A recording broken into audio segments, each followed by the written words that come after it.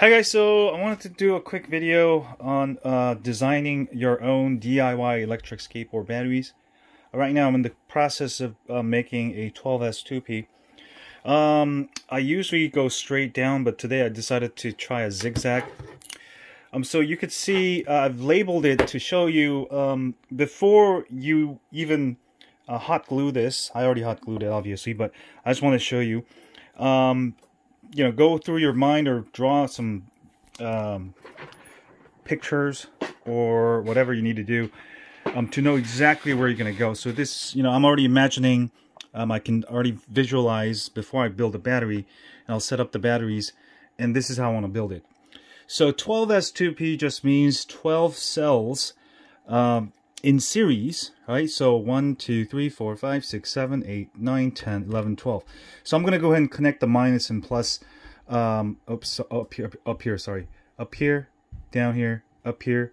Where you see the plus and minus, I'm going to go ahead and connect it. All right? Now where the 2P is 2 parallel. So I have additional 6 that I'm going to go ahead and connect in parallel. So this part will only have basically this part will only have connections from here to here, just parallel. All right, where the difference will be over here, where we connect it, and it's going to look like a rectangle. All right, so imagine the pairs. It starts here, so you got to really imagine where the electricity flow goes. So this is a pair of batteries. You see the minus to plus to minus to plus to minus to plus minus to plus to minus to plus to minus plus to minus plus to minus plus to minus plus to minus plus to minus plus to minus plus. Now, each of these pairs are 3.6 volts. When you pair a battery together in parallel, you don't get any increase in voltage. You get increase in the total amps. All right, so 3.6, every time you connect it, you're getting 3.6, 7.2, blah, blah, blah, blah, and then all the way to around 40, what is it, 42 volts out here. So by the time you connect everything, this becomes a very, very powerful battery. If you were touching this and touching it like this after you built it, you will probably kill yourself. That's a ton of voltage, amps, sorry, current that's going to kill you. So when you work with the batteries, it's not connected right now, so it doesn't really matter where I touch. It's very safe because each of these is going to only put out 3.6 volts. All right. So really imagine how you're going to lay it down. You can also lay it straight down. You can have it like this if you wanted to. All right, but I'm going to build it like this. Right? I feel like that's for my boards, I don't want to get it too long, because once it gets long, you got the flex problem and you'll have to deal with that. But this way, I keep the battery compact. And this is a 12S2P with Samsung 30T, which will give you almost 300 watt hours, which is plenty enough to give you around 24 miles of range for street wheels, something like I'm building right now. Now, if you're doing ATR wheels, if you're doing any kind of pneumatic wheels, then you're going to need almost, you know, 30, 40, maybe double the power. That's when you're going to need like 12S3P, 12S4P. I feel like 12S3P is the sweet spot because it keeps the weight of your skateboard light while you're able to really maximize power. Especially if you use the Samsung, I actually use Samsung 40T. This one I'm just building because I had a bunch of extras from Samsung 30T, but I really like the Samsung 40T. These are not 18650 batteries. These are slightly bigger.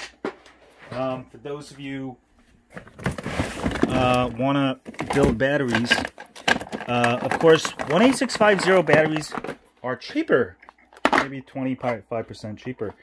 And it's probably cheaper to build the same capacity with 18650 batteries. All right, but you don't get as much power. You don't get 15 amps of max continuous discharge. If you're building like a huge battery, more than 12S2P, maybe 12S3P, 12S4P and on, then it won't really matter whether you use this or this. But if you're using smaller battery packs, such as a 2P like this, whether it's a 12S2P or 10S2P, you'll definitely want to go with larger cells because this is going to keep your board safe and give you a ton of power. Right, this basically gives you almost double the power output, maximum continuous power output, 15 amps versus 45 amps under 80 degrees Celsius. And most of the time, your battery never goes up to 85 degrees Celsius. And if it does go over, you still get 35 amps per cell versus only 15. These are been tested to do almost 20. Even then, you get double the power with just a little bit more volume, just a little bit more weight. So in terms of building smaller, if you want to keep the your electric skateboard weight down, obviously you'll want to use these batteries. I mean, these are just simply much better batteries. 30Qs are really nice also. If you don't care about the weight, you don't mind having a much heavier, and you want to save money, these are actually probably the way to go. And this is what a lot of people still using. But a lot of electric skateboard companies like Meepo, Onboard, they're already going with these because they're making smaller boards. Their mini boards all use a 40T. Well, you have an option. And also their longboards too. The most important thing is this is a better battery tech. I'm going to give you smaller weight and more power, especially if you're building smaller boards with smaller battery, 1P or 2P. You're going to get a ton more power, keep your board much safer, versus 10S2P with 30Q. It's not bad, but it's going to get you around, but you're going to be right on around 30 amps with the 2P, which should be plenty, but even then, you're going to get a lot more power with this. With the same setup, this is only going to give you 30 amps. This is going to give you 90 amps. Anyway, just gonna show you my battery again. Just make sure you mark down everything before you start spot welding. And there's just like a million different ways you can design your battery. But this one is gonna go look like this. And then I'm gonna go ahead and put the BMS on top. And then the fully, that way I could, put it on my board. And I did it diagonal to save a little bit of height, because before I would have it I would have it straight, and I wanted to see how much space I save like this. Anyway, yeah, just one of the batteries I'm building. I'll see you guys soon. Have a great day.